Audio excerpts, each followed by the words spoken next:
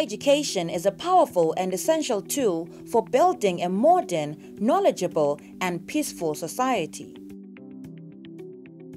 With that realization in mind, the government of Zimbabwe, through the Ministry of Higher and Tertiary Education, Innovation, Science and Technology Development in 2018 revised Zimbabwe State University's traditional tripartite mission of teaching, research and community service to align to the urgent national ambition to attain a middle income status by 2030.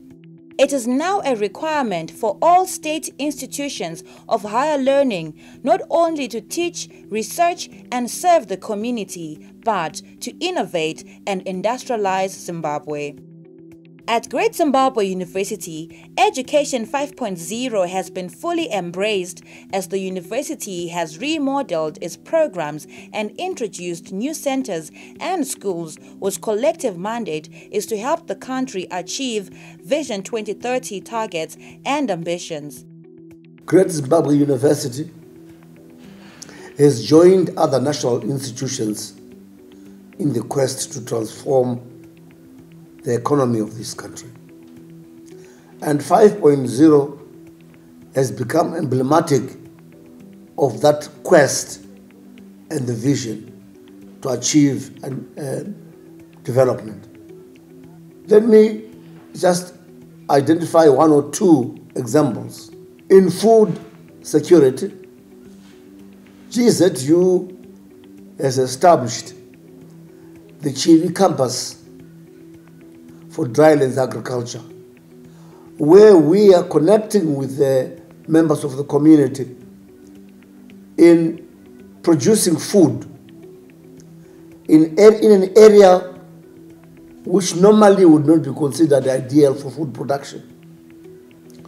We are doing this in order to make ourselves relevant to Zimbabwe's drive for self-reliance in the area of food production. Secondly, we are also aware that public health is critical. It is so important, and hence we are in the process currently of establishing a medical school which will shortly be opened by His Excellency. We are also desirous of placing ourselves in the forefront of the NDS1. And this is important because a university must be relevant to the needs of the country and to the needs of its people. We feel that we have an obligation to provide society with the necessary tools for achieving the kind of development that we are always talking about. How do we make our people part of this drive to achieve self-reliance? Drylands cover approximately 40% of the earth. Despite being characterized by water scarcity and limited ecological resources and services, they are important for many provisions and cultural services. However, dryland productivity is affected by various factors that include climate change, increasing human populations, unsustainable production practices, and overconsumption. Great Zimbabwe University and its partners, with the support of the government through the parent Ministry of Higher and Tertiary Education, Innovation, Science and Technology Development, have thought of establishing the Agro-Innovations in Drylands program. The program has two pillars, the infrastructure pillar and the innovation, research and development pillar. In the infrastructure pillar, we are trying to establish infrastructure which is going to support the production or the innovations that can lead to increased production, processing, or what we call value addition, and also commercialization of products and services coming from drylands. We are also establishing this grain processing plant and other infrastructure under that, so that we will be in a position to value add products. The other pillar is there for us to promote, to increase production and promote value addition and commercialization of products that we get from drylands. Through the Education, Innovation, Research and Development pillar, 6 Doctor of Philosophy and 10 Master of Philosophy students have since been enrolled into the Agro-Innovations and Drylands program to help develop agricultural practices and technologies that make efficient use of locally available material resources, thereby reducing vulnerability to the impact of climate change and variability. What we have here is co-composting. The whole idea behind this is to produce an organic based fertilizer or organic based manure with improved soil moisture retention as well as improved nutrient supply. As we all know, drylands are prone to moisture stress. In drylands, we also have soils with poor fertility levels. So we aim to get a product which will supply enough nutrients to sustain crop growth, which will have enhanced moisture retention to supply enough moisture, especially during mid-season droughts. As we all know, given the changing climatic conditions, there is a erratic supply of moisture to the crop due to uneven rainfall distribution. Here at I said we have a poultry project that we are doing. We will have 4,000 beds on ground. Each poultry house will housing 1,000 beds. We will have 1,000 sasso chickens, 1,000 cuckoo beds, 1,000 bushveld and also black astrolabe beds. We also have a hatchery that is sited at Mashava campus. That way we will be hatching eggs from this site. We will have a contract growers scheme with the Chivi rural farmers where we will be giving them indigenous chicks and also feed from the feed mill. And we will go back to the farmers and buy the chickens from them and market from them, then deduct our cost of the chicks and also the feed costs that we have used when we give them the beds. This beekeeping project is an agro-innovation project that is started to support communities on how to earn a very good livelihood, which is free from labor, which is not too much expensive, which is affordable to all of the people within the communities. So with the Great Zimbabwe University, we are aiming to support communities so that they will be able to work with the natural resources to create their own employment, to create jobs for others, and also support the 5.0 which have been started in Zimbabwe. We are also encouraging communities to engage into beekeeping so that they will be able to gain some incentives. This project is going to be an industry because we are going to produce a lot of products emanating from honeybee products like wax, propolis and honey. New and improved drought-tolerant varieties will increase production of traditional crops in dryland farming systems.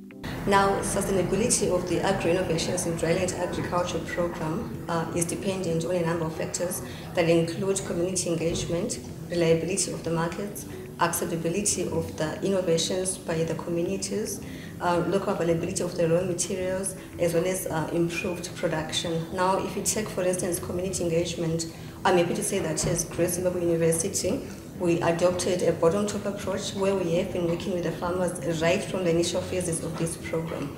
Now, why that is important is that these innovations that we are developing are innovations for farmers in the drylands, and these are the farmers that are supposed to use them. Now, researchers come and go, but the moment that they work with the farmers, co-creating solutions to the problems that they face, even when they leave, these farmers have been trained on how to use these technologies, and that is very, very important.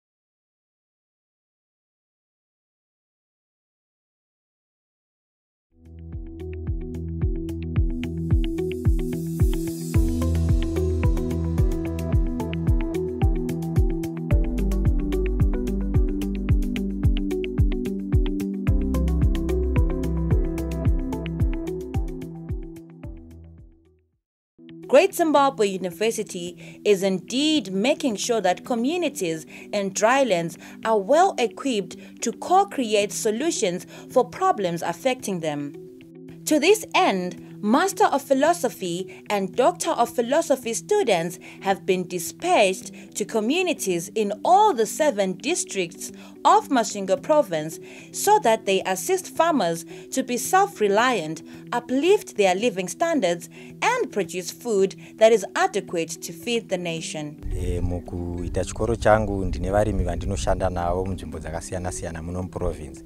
Nokuti tsvagurudzo yandiri kuita ndeyekutsvaga kuti tigadzire mbeu dzemapfunde dzinoshingirira kubva kumatambudziko akasiyana-siyana, kunyanya-nyanya kumatambudziko ari maringe nekushayikwa kwemvura munzvimbo yatingati drought pachirungu.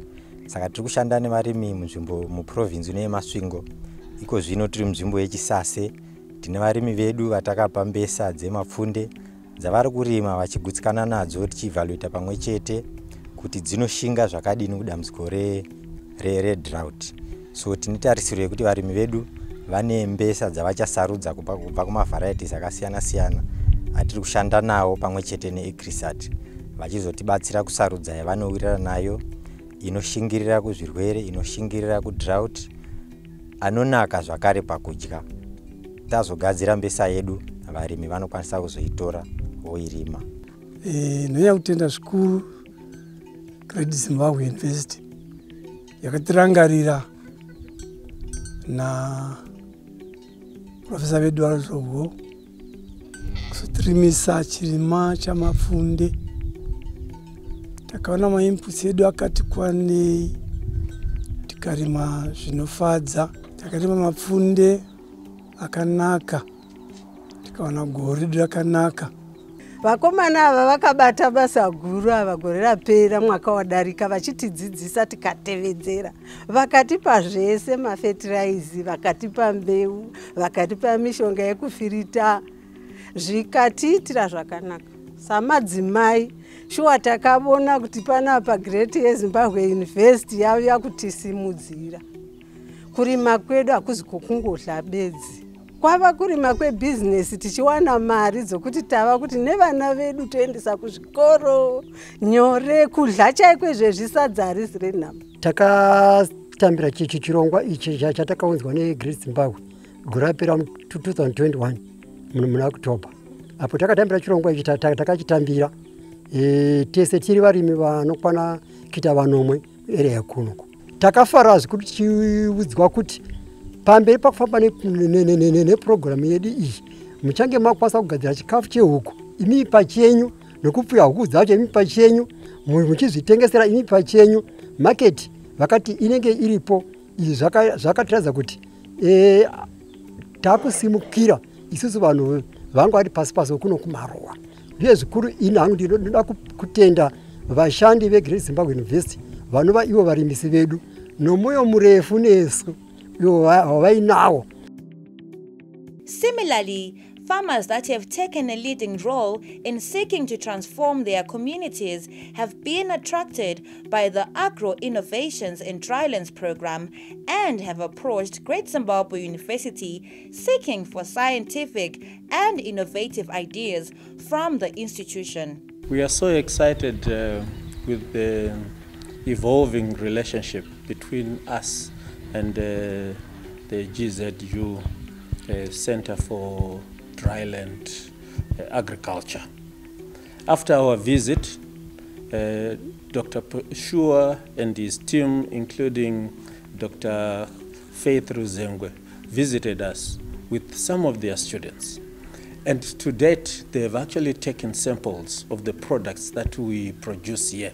And they're in the process of analyzing them so that those can actually be recognized and we know the nutrition contents of those products. And that is going to add value because that will also help us to be SARS certified, and we'll be able then to convert this and even sell into established supermarkets. The research students, especially those involved in organic manure or fertilizer manufacturing are working with us on that jetty composter, and that collaboration has started. We also have some of their students who we have recommended for the Home for Humanity course journey. So this relationship is actually scaled up. And to add on to this scaling up, this is precisely what we would like, the trajectory from self-sufficiency where we have been. Now we are molding and moving into the commercialization. And this whole setup together with GZU is going to bring in the industrialization. And the industrialization cannot happen without science and knowledge.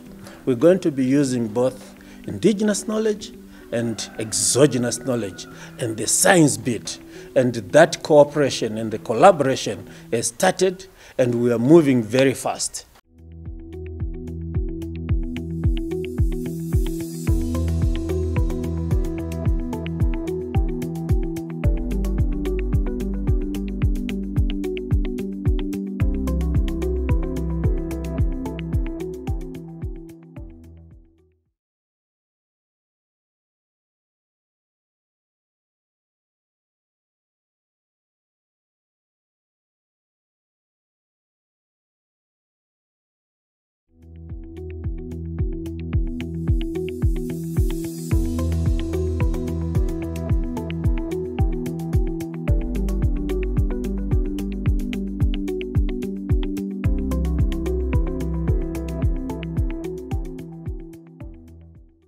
Development of appropriate food technology and processing methods for traditional grains and other goods can lead to increased food security and nutrition in dryland areas. As part of the Agro-Innovations projects, one of the things that we are doing, we are looking into the traditional grains that are able to grow in drylands.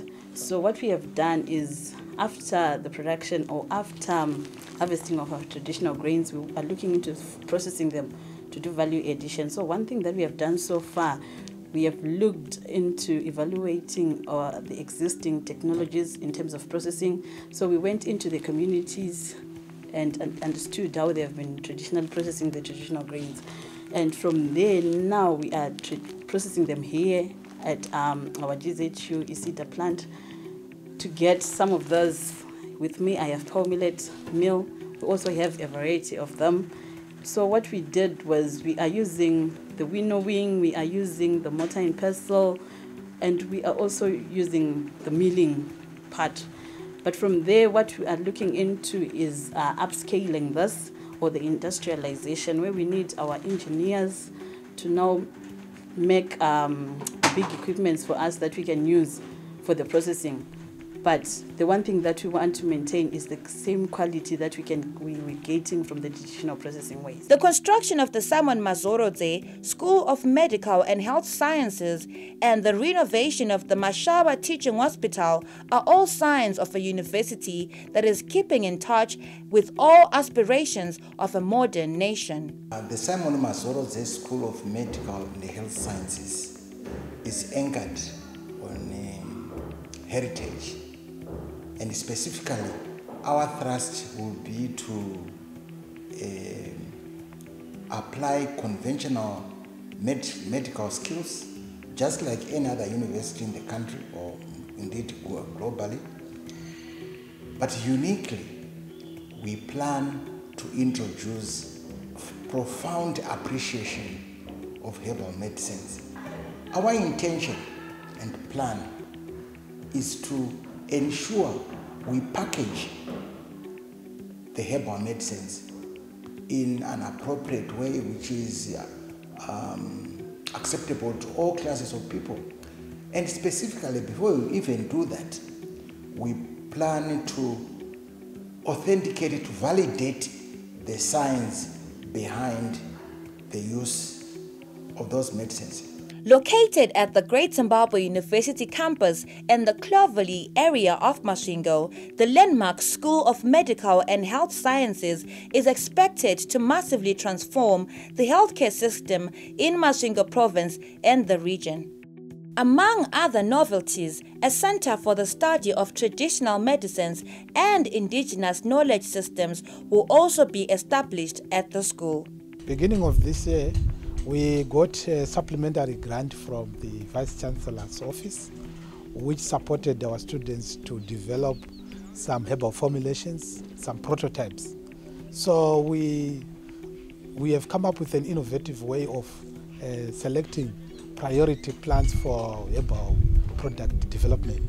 And this is what we have developed with our students, and I'm sure they are showcasing those ones at various. The prototypes, they are still at their preliminary stage of development, and once now the students are getting into the lab to validate the efficacy of those formulations and further improve them. So that's where we are so far. Of interest are the following products that are to do with management of high blood pressure, sexual function, management of COVID-19, and management of skin disorders. So with me here is a range of products coming from capsules, and these are the capsules here, and I have got the teas, and these are the teas here, and I have got the syrups, the decoctions, and the creams as well. So this range of products were developed by Agro-Innovations in conjunction with the medical school.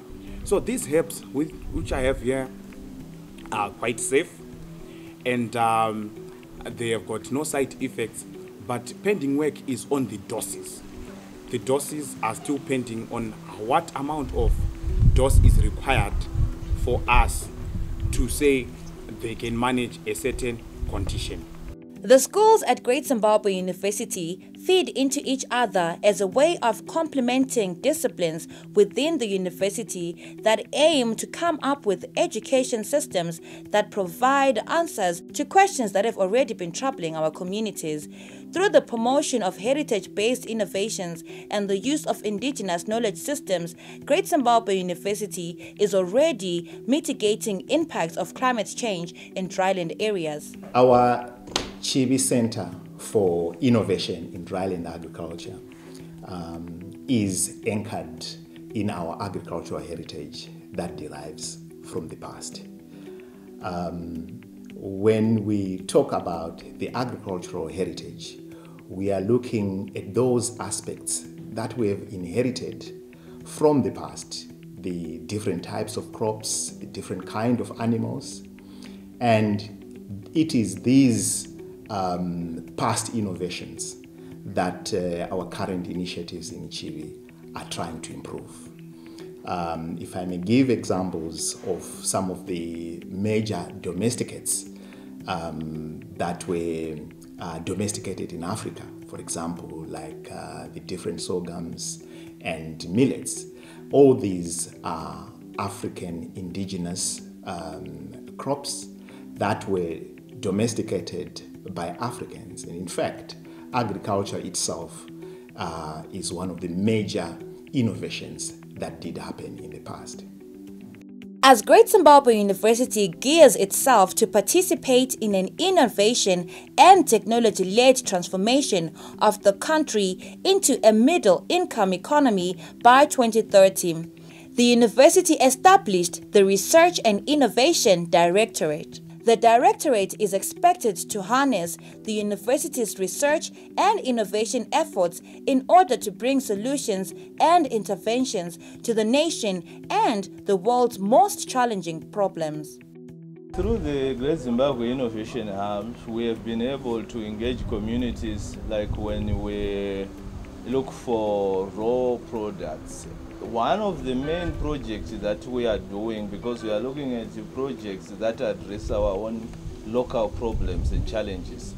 So we have a food processing project, and what we do basically, we are doing value addition and the preservation and processing of both indigenous and exotic fruits.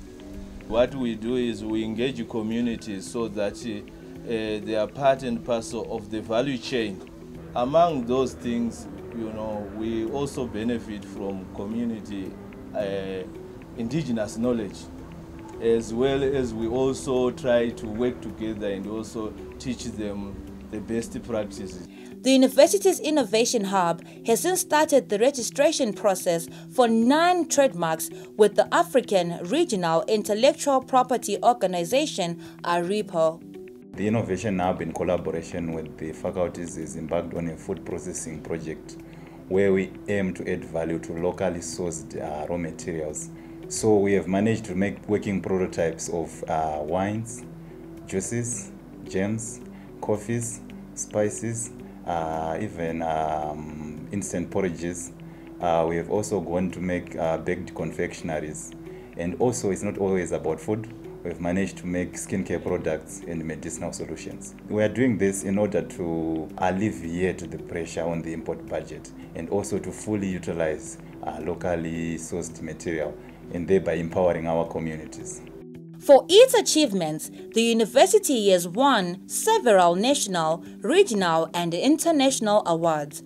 Great Zimbabwe University is firmly on course to achieving its mission to contribute towards industrialization and modernization of society through heritage-based teaching, research, and innovation.